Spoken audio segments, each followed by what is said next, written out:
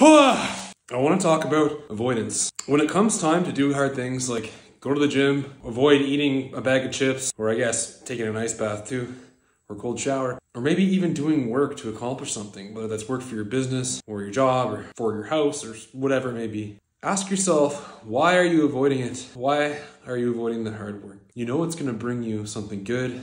It's going to make you feel accomplished. It's going to bring you what you truly deserve. So today, I was gaming, and I enjoy gaming. I always have since I was a kid, and I avoided it for years. I avoided gaming, and I realized that was because I was sort of repressing joy for myself, and I was almost like too much in the let's do hard things mentality, but it helped me change my life, and maybe it was necessary. And so for the last year, I've been gaming more often. Today I was gaming for a few hours and I was feeling under the weather, and then I finished and I thought to myself, am I avoiding something? What am I avoiding? When I gamed when I was a kid, was I avoiding something? And then so what came to mind was a situation when I was a kid. I was like 10 years old, and a friend, or at least I thought he was a friend, we used to have sleepovers all the time, game together, he would invite me all the time. He invited me to his birthday party. Well, the day came for his birthday party, I showed up, walked there by myself, and then all the kids there said, hey, we don't want you there, you're a loser, go home, nobody invited you. And so I walked home, and I've never felt so much like shit in my life. I felt so much rejection, abandonment, shame, guilt. Why don't these people want me for me being who I am?